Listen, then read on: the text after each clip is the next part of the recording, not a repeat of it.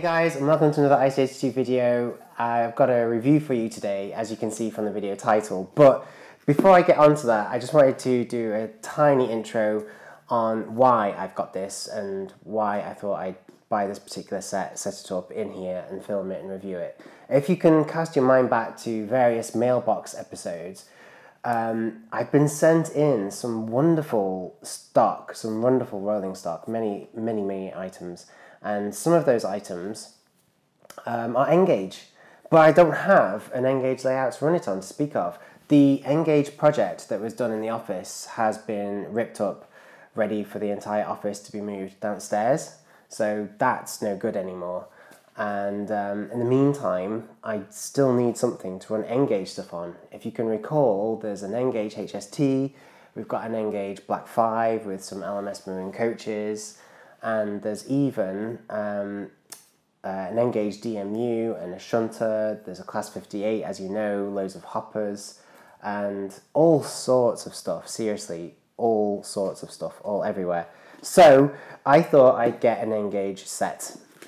So if you grab the Graham Farish 2018 catalogue, you can see in the front of that there's some really rather nice N-Gauge train sets coming out at the moment. So here it is. This is the Night Mail train set in N-Gauge by Graham Farish, which is by Bachmann. And you've got to admit, it looks beautiful. It looks absolutely stunning.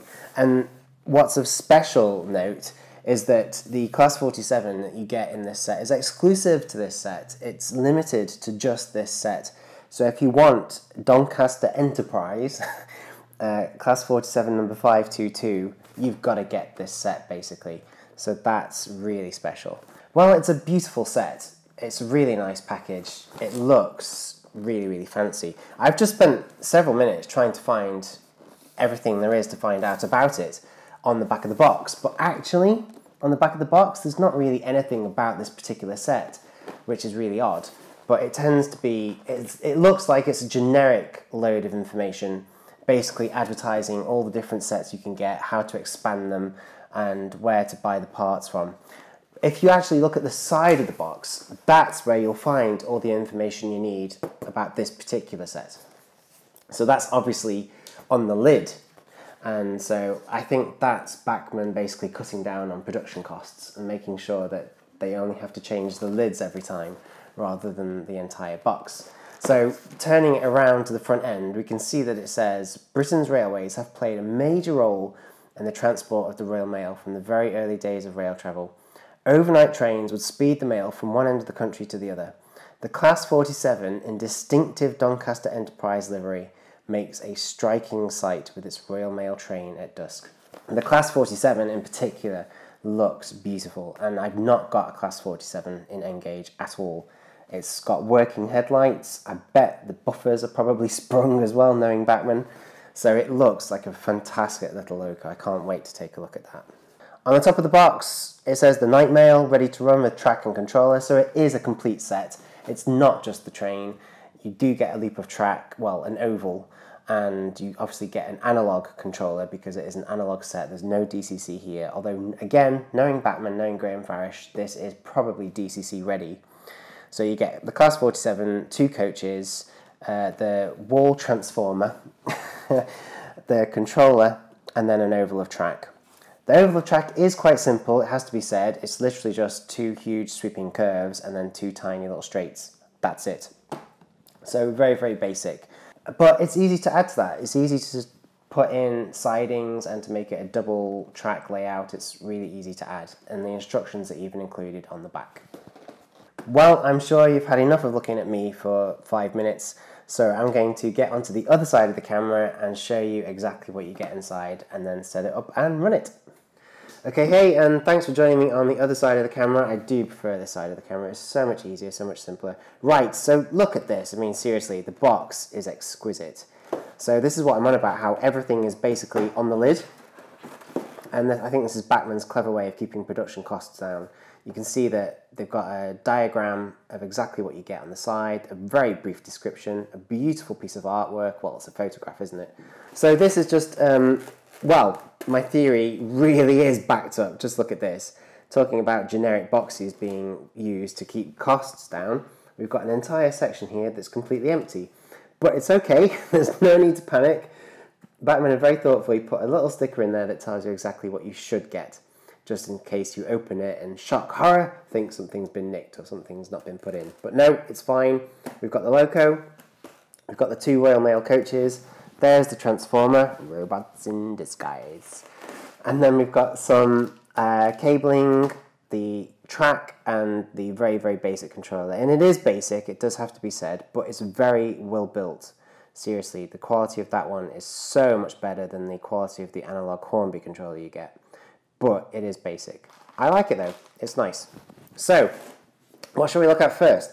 Let's get the boring stuff out of the way first, shall we? So if I just lift this tray out, we should have some gumph. There we go. I remember that's the technical term. So, expanding your layout. Gosh, they really are pushing this, aren't they? I thought it was just Hornby that did this, but Bachmann have really gotten into it. Whoa, there's half a forest here of paper. Okay, expanding your layout. So again, they're really keen to push this, and basically they want to sell you additional kits and sections and boxes in order to make your layout even bigger. That's fair enough. So there's a little advert there for a new controller, the Dynamis. There's even a little advert for Scenecraft, which is basically all their buildings and street accessories rather. Oh wow, that's cool. That actually barely fits in shot, but that's a poster you could put up on your bedroom wall. And that is, wow, I mean, gosh, what a scene. It looks like a TMD. Looks like a traction maintenance depot of some kind. So very, very nice indeed. And then, yeah, wooden scenics. I'm pretty sure we're all familiar with that. So it's all the realistic foliage. We've got all of the scatter grass. And then, as I say, those are the different track sections you can get to really simply expand your track. So we've got a loco sheet here on the Brush Class 47, or Type 4, I think as it's also known, Type 4 diesel. And Bachmann have always been really good at this stuff. So they tell you exactly how long to run it in for. They tell you where you need to apply the oil and how much oil to apply. And I was right, it's DCC ready. So they even give you details on the DCC chip to use, and obviously because it's N-gauge, it's only a 6-pin chip, which is very basic, but it will do the job, it will control the lights for you, so it's worth considering if you are running a DCC layout. And then on the back we've got this exploded diagram of a Class 47, just in case you need to order any replacement parts. This is quite nice. There's a little feature here on what to do before running your train. So I mean, it really is great for beginners. It's basically telling you how to connect the track, how to not connect the track. It's telling you how to plug the power in, how to connect it up, how to not electrocute yourself.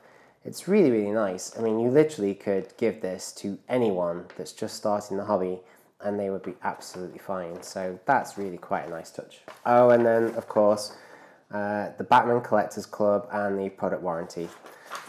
Boring! Right, so getting back to what's actually exciting and the reason we're here. We've got the loco, 2 coaches. What should we look at first? Let's take a look at this loco then. Okay, so again it's sealed away in this sort of block of ice. I think it's going to want me to open up one end actually. Yep, it is. It's quite tricky, it's quite fiddly.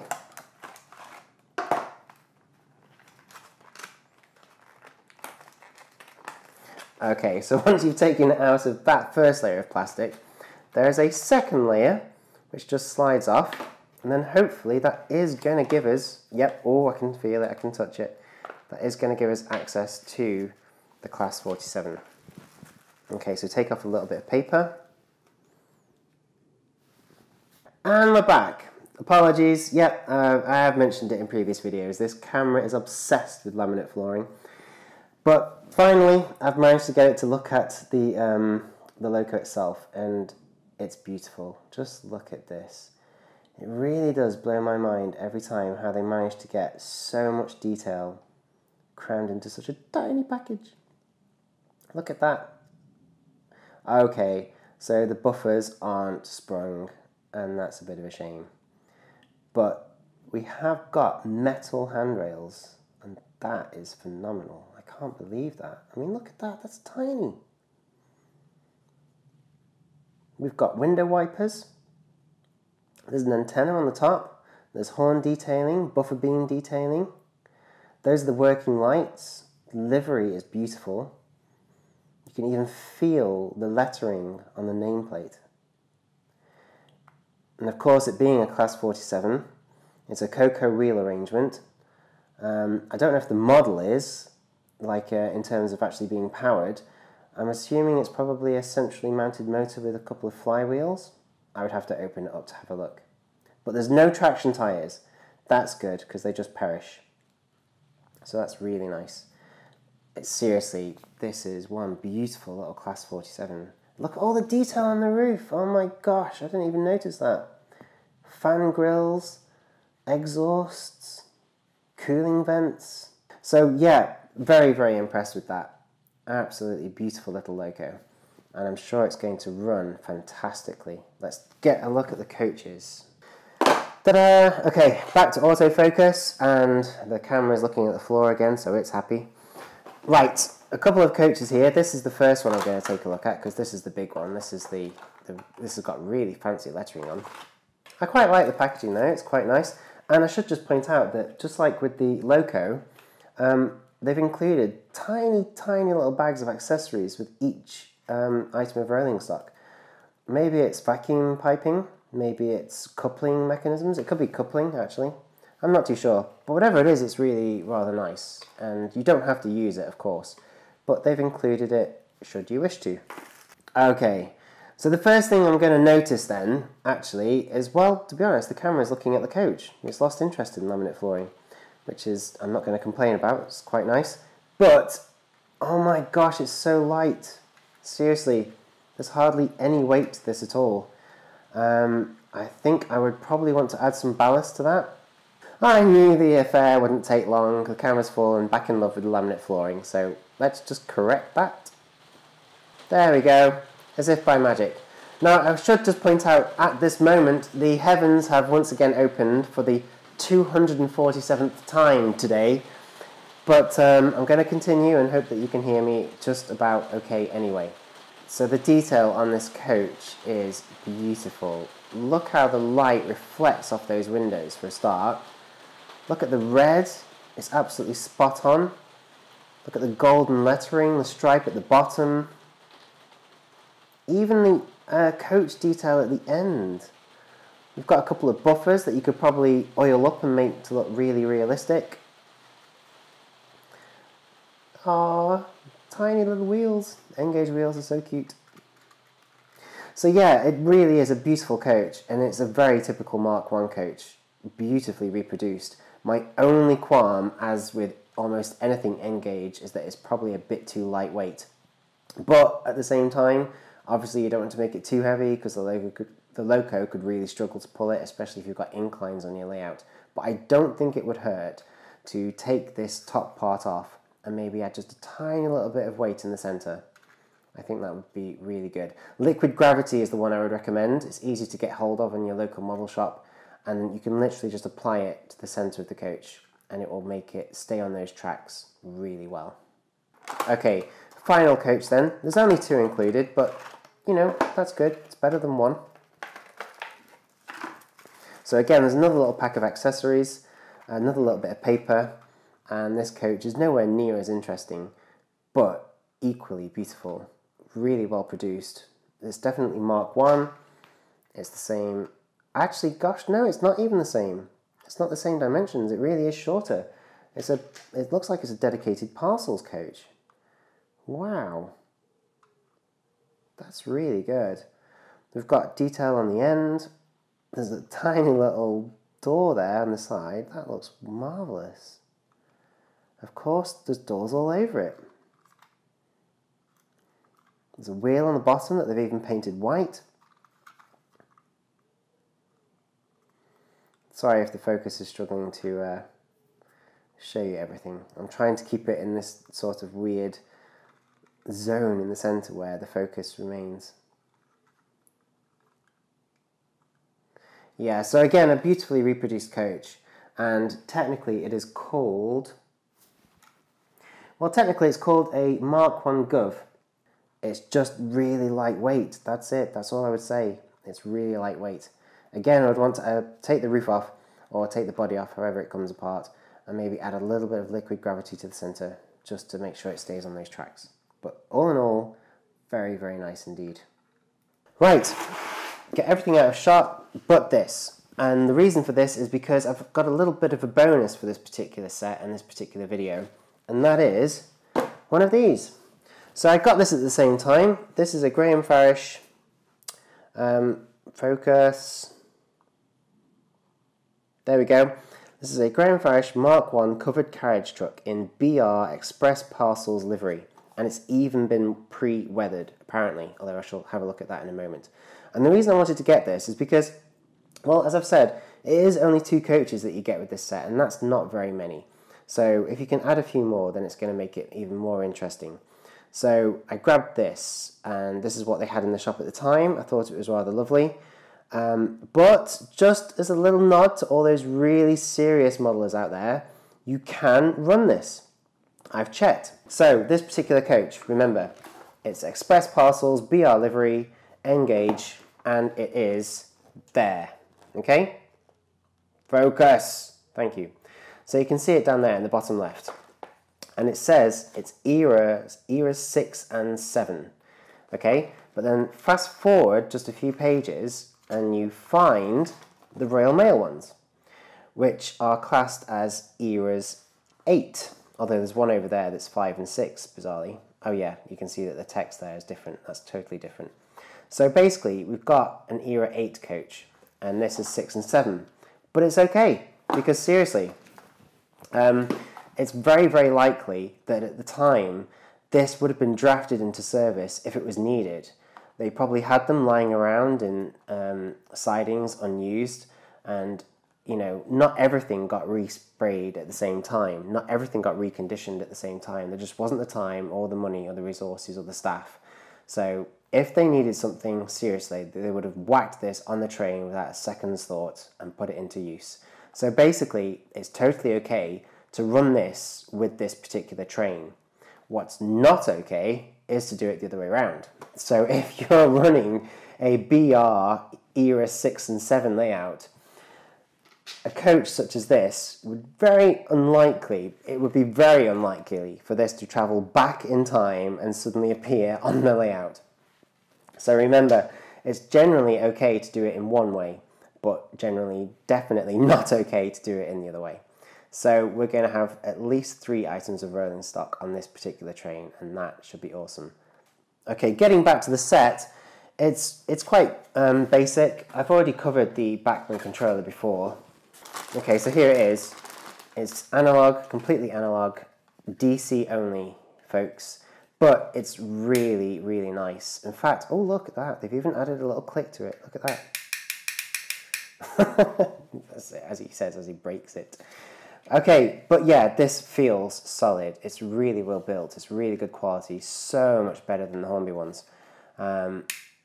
Yeah, that's really good. So you've got directional control at the top, a little light to indicate whether you've got power, and then of course your actual gauge, your controller. So really nice, does the job. Can't wait to set it up. And seriously, I don't think there's a need for me to look at this. That's literally just a transformer. And then you can see buried down there, oh, get off polystyrene. Down there are no, it's still on me. Oh, flaming static. Right, so down there you've got a couple of straights and then the 8 curves required to make the oval. So, ow, my ears. Without further ado, let's get that oval built.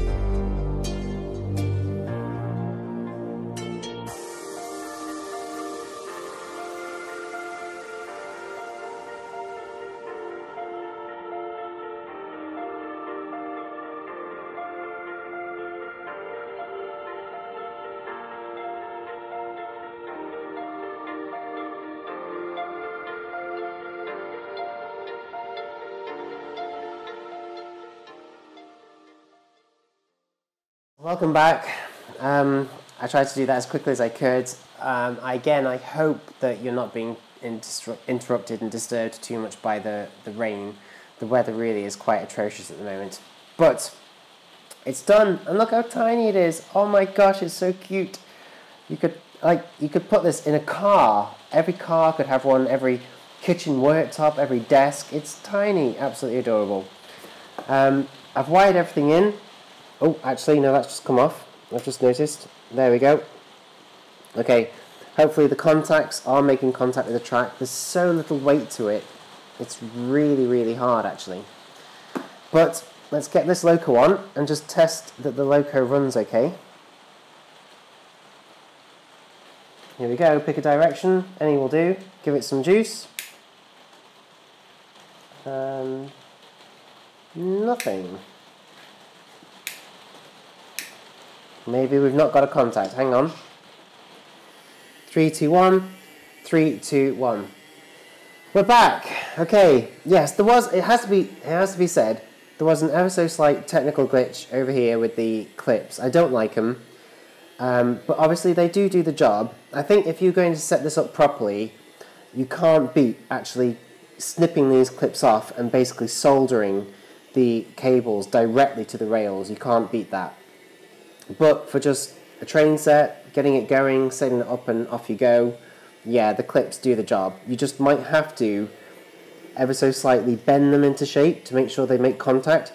So obviously this clip on the left, or your right, we've got connected to one rail, and then the other clip is making a contact on the other rail, obviously, otherwise it's not going to work. But the loco is running, the Class 47 is definitely going around, and you can even see the lights.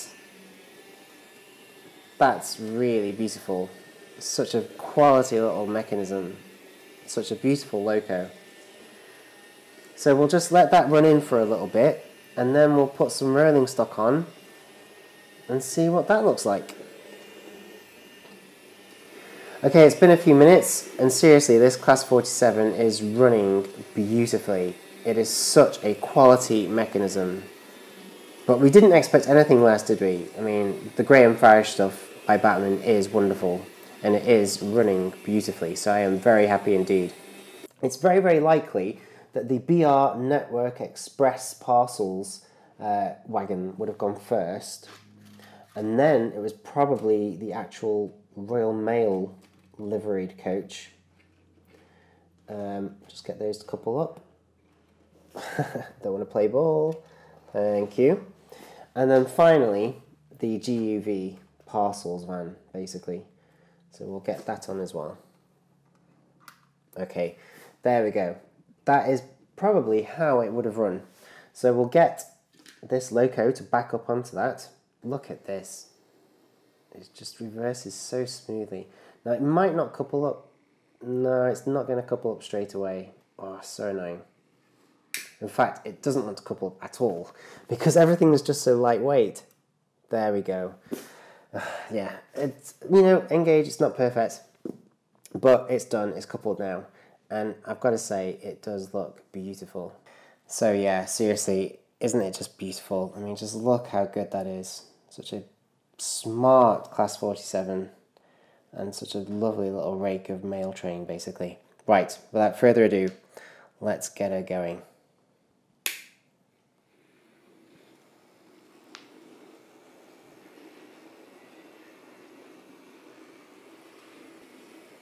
Oh, just look at that. I mean, I know it's really small, it has to be said, but it's just so cute. And it looks so nice. Let's get down really low.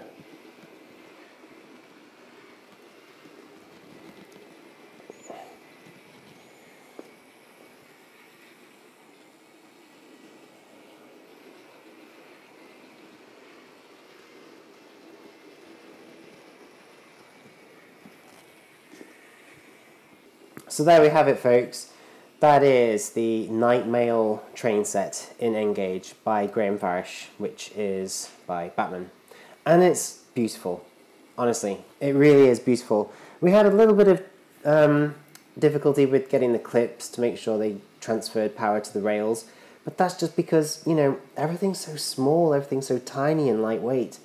And they're problems that are easily overcome. It's certainly not worth, you know, yeah, it's certainly nothing worth putting you off buying the set. It's only a minor thing.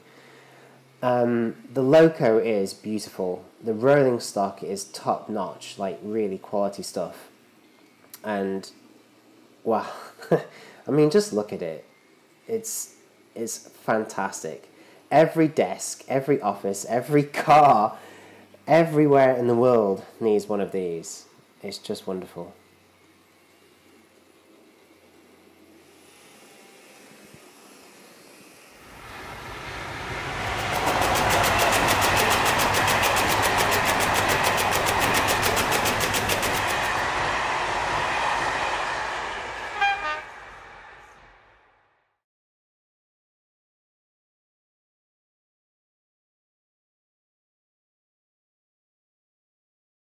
Hey peeps, I hope you enjoyed this video. Feel free to leave a comment, please give it a like, and if you haven't already, be sure to hit that subscribe button. Thanks for watching.